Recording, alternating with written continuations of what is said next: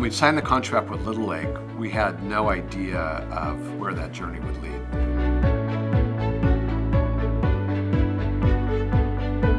Initially, it was pretty much your standard after-school program.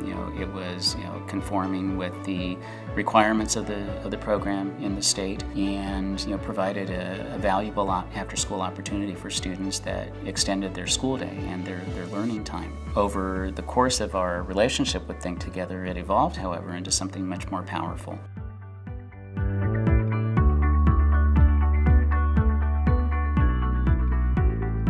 So when I arrived in Little Lake City School District in 2001, I arrived with I would say a strong instructional background. We started by looking at what was taking place within the classroom, because it's my belief that you can tinker around the edges outside of the classroom with block scheduling or structures, but it's really what takes place in the classroom between the student and teacher that makes a difference in improving outcomes.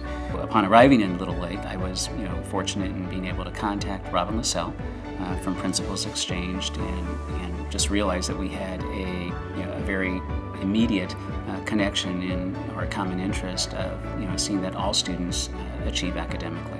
As we got to know Principals Exchange, we discovered that they were this very high-quality boutique school consulting firm, primarily operating in Los Angeles County. Their work was more powerful than anything we'd seen in 20 years of working with schools. We knew something was going on in Little Lake, so we wanted to find out more. So I personally went out for a visit I'll never forget, to Jersey Avenue Elementary School and met the principal, Monica Johnson. And she invited me into her office and sat me down and talked to me about data reflection sessions and how their teachers got to met with the principal every couple of weeks and reviewed how the kids were doing on quizzes and tests and things like that.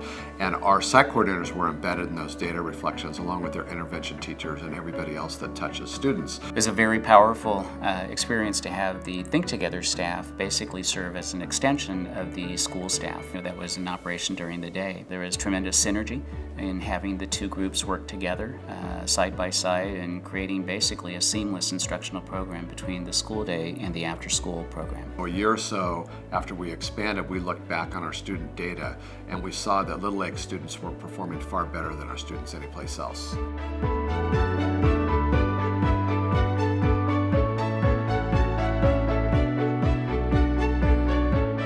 There was never a time when I felt that we weren't being listened to as a partner, that the Think Together staff and certainly Randy as the CEO of Think Together wasn't interested in what we were trying to accomplish. It just worked out that we were on the same page in terms of our priorities of advancing student learning, and we were able to run with that.